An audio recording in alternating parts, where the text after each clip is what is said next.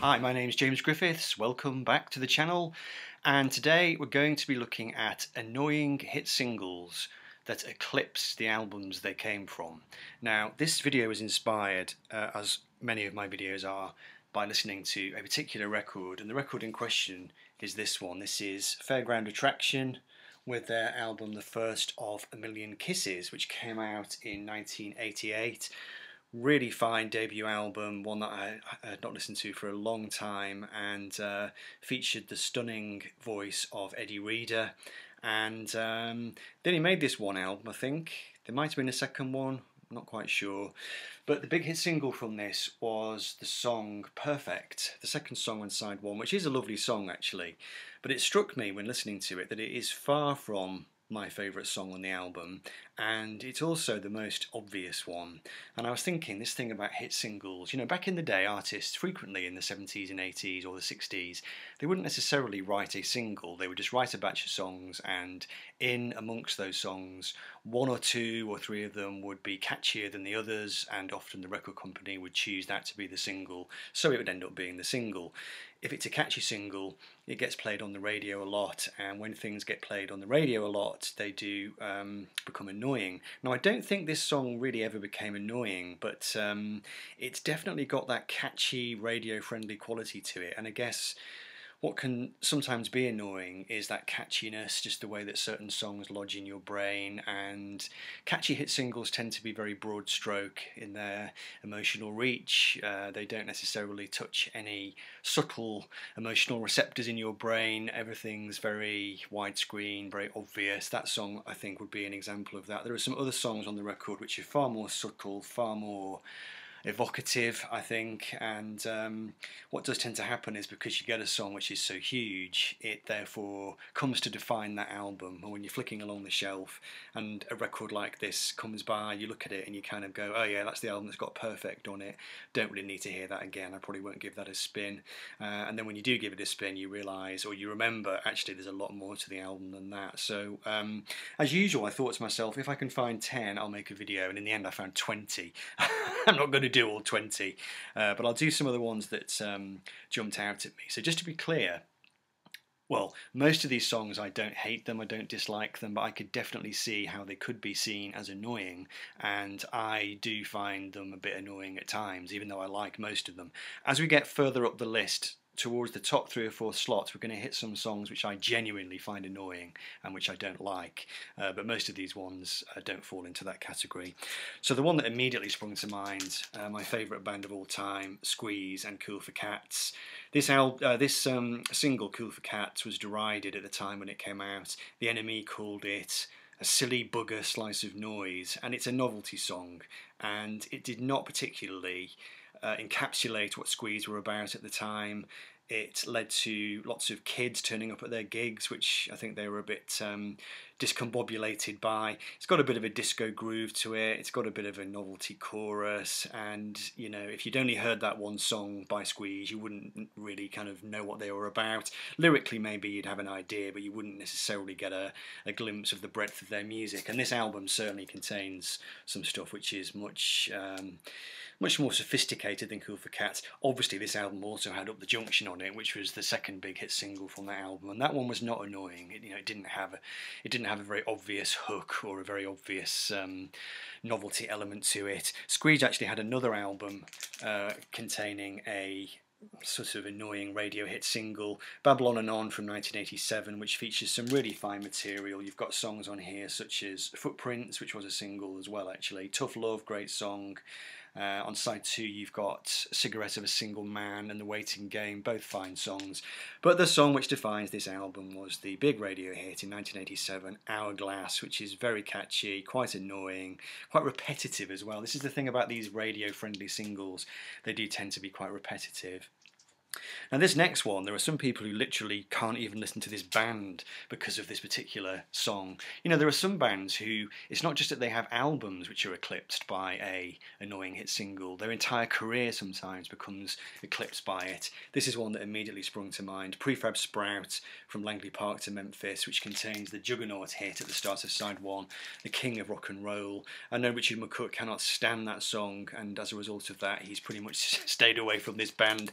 I've always really liked it. I can see why it's annoying, and it's nothing like as good as their best stuff. If you compare it to Bonnie or Appetite or even Cars and Girls from this record, it's very much a novelty, catchy hit single, and you know, I don't think anybody really should dismiss Prefab Sprout just because of that song, but it certainly came to define them in the 80s, and it's, you know, it's the most famous cut from that record.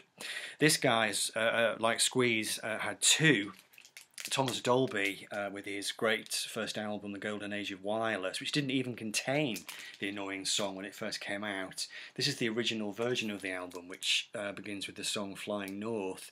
Then he had the hit single She Blinded Me With Science, which is a novelty synth hit single which had Magnus Pike on it. I love it, but I can see how it could be viewed as annoying.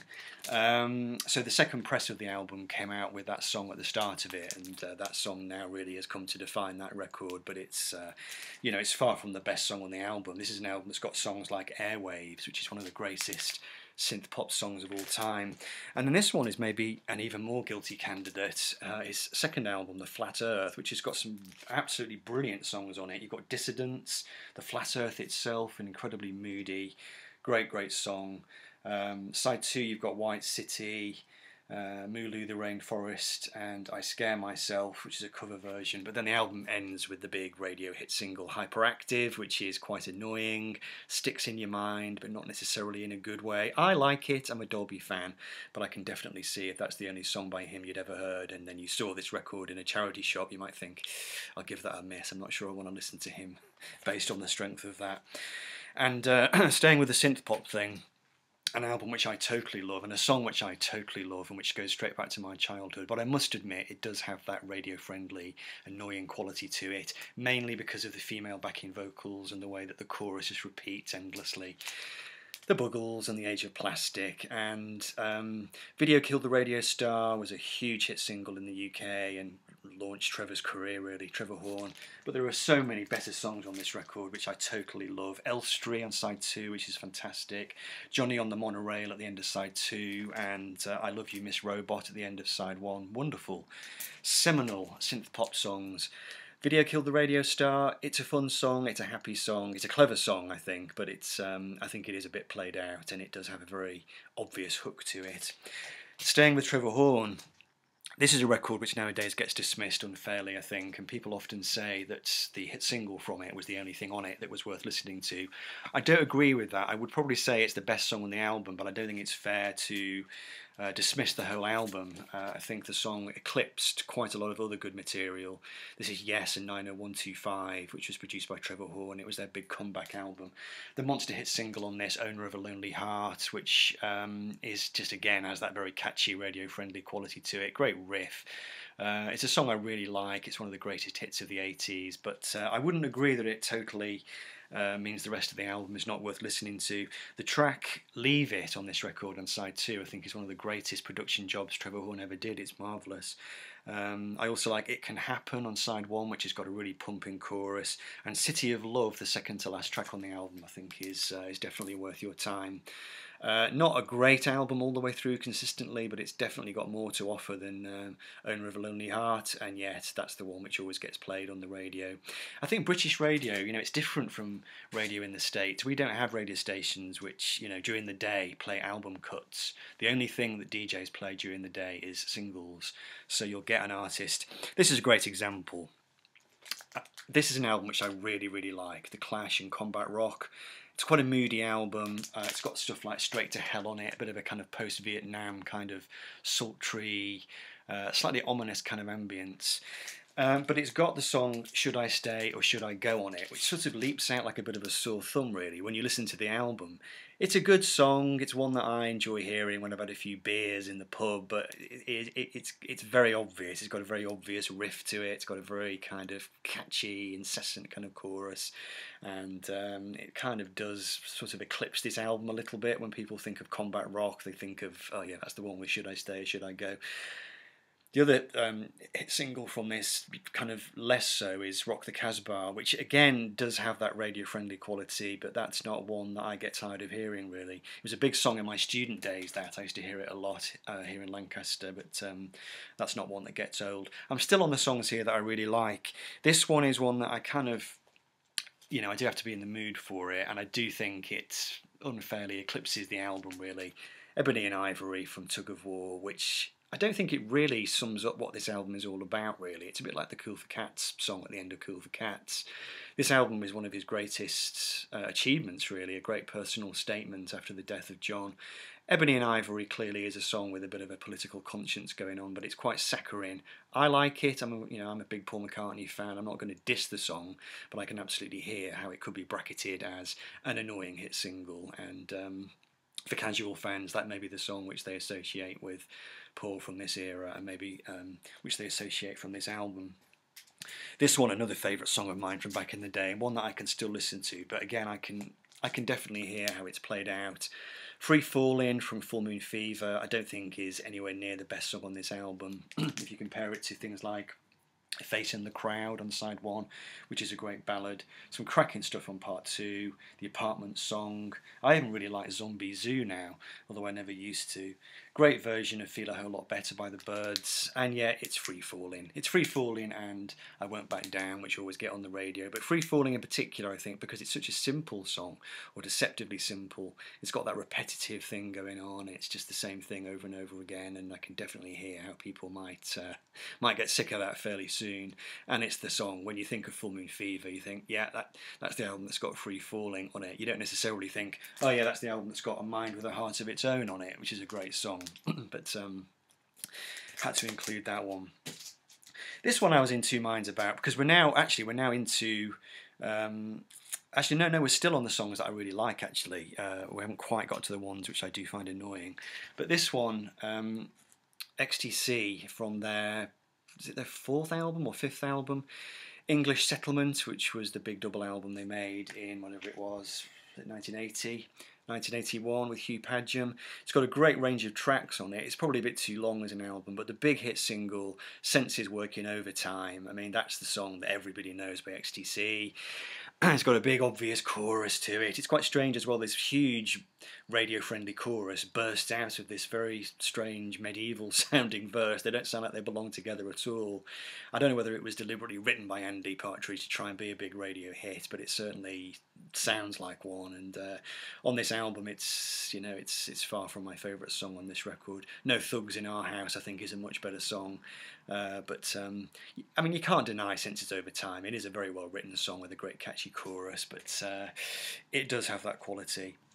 This next one, this song I loved back in the day, and it's a bit of a guilty secret for me because it's a song which is maybe got a bit of a checkered history. Eric Clapton from 461 Ocean Boulevard, his cover version of Bob Marley's I Shot the Sheriff, which I first heard on the compilation album Timepieces back in, it would have been about 1987. I'd never heard the Bob Marley version at the time, and I really liked it. I still do sort of like it, but I can definitely hear how it's an annoying radio hit. It was a big song for him. I cooled on his version of it quite a lot when I learnt that he didn't like the song. I always had it in my mind that Eric was, he was a big reggae fan, a big Bob Marley fan, and he wanted to champion the music. It turns out that's not the case at all. The song was brought to him by one of his band. He listened to it and didn't like it, but he was persuaded to record it, after which it became a huge hit. So there we go. Later on, Eric met Bob Marley backstage at a gig, and Bob Marley told him he really liked the song. So there you go.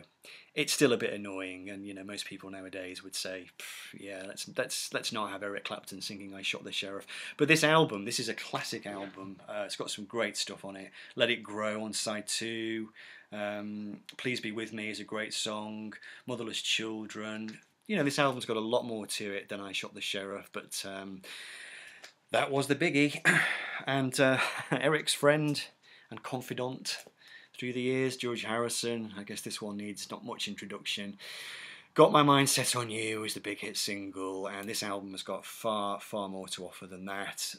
You've got That's What It Takes, which has got a wonderful Eric Clapton guitar solo. Fish on the Sand is a great song, which you'll never hear on the radio in this country. Devil's Radio, great song.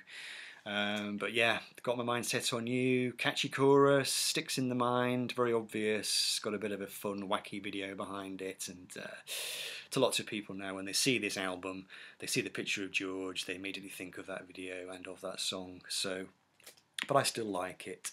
So the last three are ones which I do genuinely struggle with, and this first one, for a long time, this was the only song I knew by this guy, and I really didn't like it very much. It was a novelty song. It was repetitive, just kept doing the same thing over and over again, and it's always being played on Radio 2 in this country during the day. Jeremy Vine is a big fan of it. He's a radio DJ who has a kind of news current affairs program during the day every weekday, and he'll play this. He plays it all the time. I get so tired of it. But then I heard the album. This is Warren Zevon and Excitable Boy. John Heaton sent me a copy of this a couple of years ago. What a great album. My favourite song on it is the title track, Excitable Boy, which is essentially is a song about a psychopath who grows up as a psychopath. He's a psychopath as a child. He commits all these heinous crimes, and the song gets darker and darker and more disturbing, but it's got this very kind of jaunty piano-led arrangement. It's fantastic. I could listen to it all day, you know. Werewolves of London, less so. On the album, I don't mind hearing it on the album so much, but still, it's not a song which I like. If I hear it on the radio, I think, oh God, turn it off, you know. And I think, again, it's just got that obvious quality to it. Sounds like a song which has been deliberately engineered to stick in your mind and get on the radio. But I might be doing it a disservice, because obviously, you know, Warren was a great artist, and I do really like his songwriting.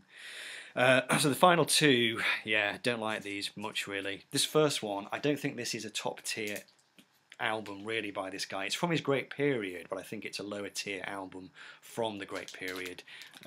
Elton John, Don't Shoot Me, I'm Only the Piano Player, which has got some good stuff on it. It's got Daniel on it, which, of course, which was another single. Teacher I Need You is a nice song. On side 2, I'm Going to Be a Teenage Idol. High Flying Bird at the end is a really great song, but the second to last track, I'm sorry, but Crocodile Rock, I just think it's just really annoying. It's got that kind of synth at the beginning of it, and it's really catchy, annoying chorus with a falsetto vocal. I don't really like sort of teen 50s American rock. I just find a lot of it just really naff. When I hear it, I just think, oh, you know, thank God the Beatles came along. I'm not a big fan of that stuff, really. I like Little Richard and, you know, proper rock and roll, but I'm not a big fan of some of that 50s stuff. And this is a kind of nostalgic novelty song with that really annoying falsetto vocal. Huge hit single. I think it was his first top 40 hit single in the States. But yeah, it's one that I can live without. And finally, this actually makes me feel quite guilty again, because this is a really, really good album by one of my favourite bands of all time. Steely Dan, Can't Buy a Thrill. It's got some of my favourite Steely Dan songs on it. You've got Kings on side 1, which is brilliant. Only a Fool Would Say That, which is probably a top 5 Steely Dan song for me. Even the stuff which is, you know, not sung by Donald Fagen, like Dirty Work and Brooklyn Owes the Charmer Under Me, really nice songs. But the one song on this album that really I just don't like is the big hit single Reeling in the Years, which is their most famous song, really. I just find it just totally like dum-de-dum-de-dum. Are you reeling in the years, stowing away the time? After you've heard that a couple of times, you think, don't want to hear it again. And the guitar solo in it, which Jimmy Page really loved, it's just one of those solos that just goes on and on. The song is repetitive, it's radio friendly again, got that catchy thing going on. There's a million Steely Dan songs that I love, that is definitely not one of them, and yet ironically it is their most famous song, and it's probably the song that defines this album more than any other. Just a couple of honorary mentions. I didn't pull the records off the shelf. I couldn't find my copy of this one actually, but You Can Call Me Al from Graceland, which is one of my favourite albums of the 80s. That song is annoying. You hear it in supermarkets all the time. It's got a bit of a annoying, repetitive, sort of horn section, which might be a synthesizer, I'm not sure. And the other big one is Sledgehammer by Peter Gabriel, which is, again, it's a good song, I like it, but many years ago I remember drinking in a bar in Leeds, and that song came on the the tannoy, whatever you want to call it, and there was a dance floor in the corner, and there were these sort of drunken office executives sort of dancing to Sledgehammer, and one of them was this sort of fat guy who was clearly trying to cruise in on this girl, and it was quite an unpleasant sight, and Sledgehammer was playing at the time, and you're thinking, oh God, of all the songs that Peter Gabriel did, really, Sledgehammer, is that his finest moment? Is it even the best song on So? You've got Mercy Street on that record, you've got Red Rain. Anyway, you get the idea. Right, so there we go. Those are my suggestions. I'd be interested to know if anybody has any others. I know there are some others lurking around, but I thought I'd better confine myself to those rather than this video running on too long. So we've hit 20 minutes. That's easily long enough. Thanks for watching, and I'll see you in the next video.